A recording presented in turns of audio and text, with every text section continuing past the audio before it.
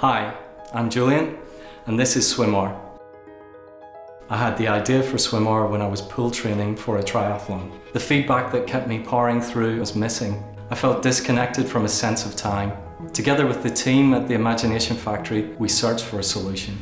A couple of years ago, we discovered Sony's Smart Eyeglass.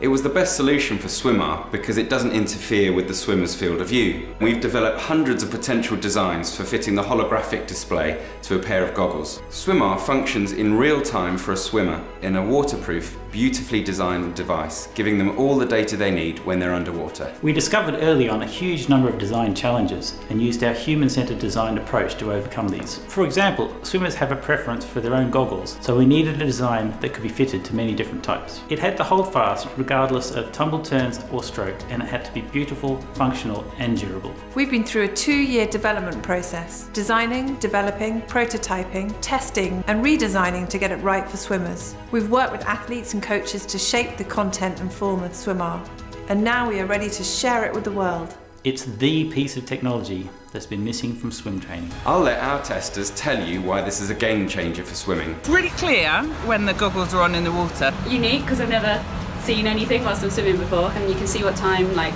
your split pace. I think it's probably going to be the go-to device for swimmers both at the performance and leisure level. I think it's fantastic.